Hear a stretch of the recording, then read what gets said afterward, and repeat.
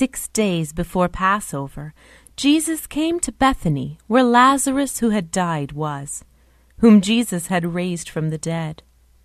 There they made him a supper. Martha served, and Lazarus was one of those at the table with him. Mary took a pound of costly ointment of pure nard, and anointed the feet of Jesus, and wiped his feet with her hair. And the house was filled with the fragrance of the ointment.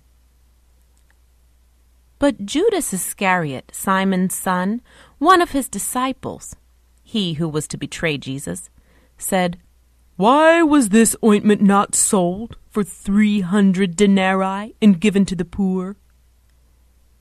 This he said not that he cared for the poor, but because he was a thief, and as he had the money box, he used to take what was put into it.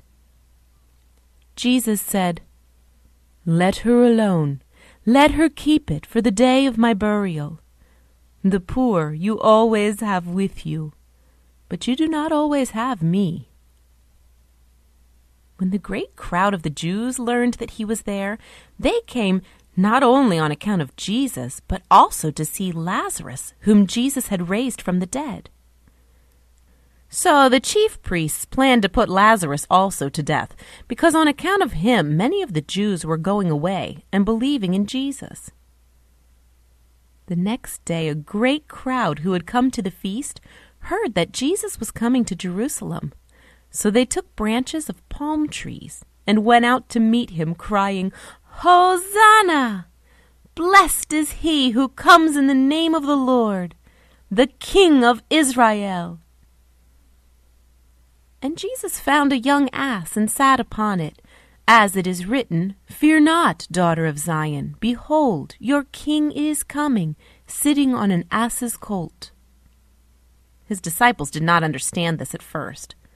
But when Jesus was glorified, then they remembered that this had been written of him and had been done to him. The crowd that had been with him when he called Lazarus out of the tomb and raised him from the dead bore witness.